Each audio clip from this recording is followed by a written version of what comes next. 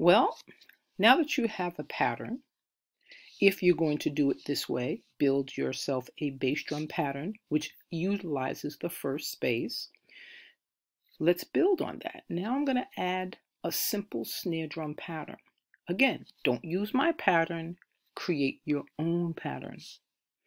So what I'm going to do is I'm going to choose beat number 2, and I clicked on the bass drum, and when I go above the bass drum with my mouse, it shows all the little lines and spaces where I could add something.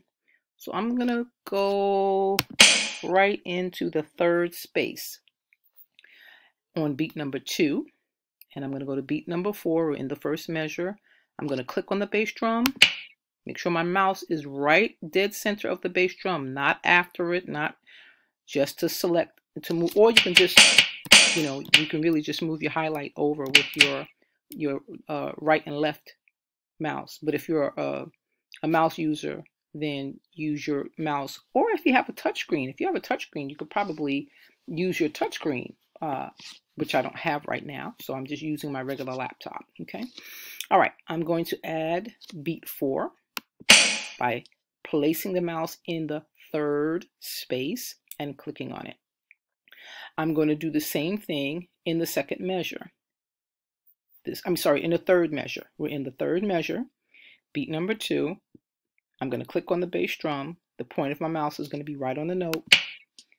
Then I'm going to, all right, let me try using the mouse and see how that works. Yeah, you can use the arrow keys. Use the arrow keys if that's better for you. All right, and now I'm going to just slightly, I'm going to put my mouse there. Now, your technique for your mouse is really important.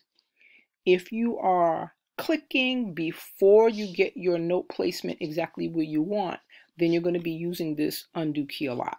All right, and until you get used to it, you may have to do that.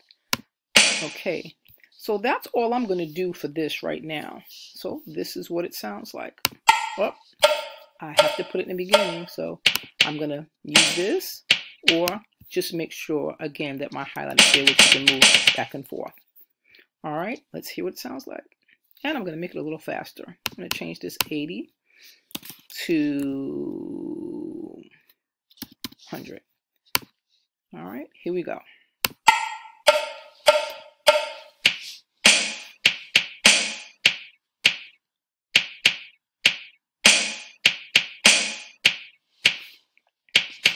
Okay, so now it's your turn to start layering your beat or your project.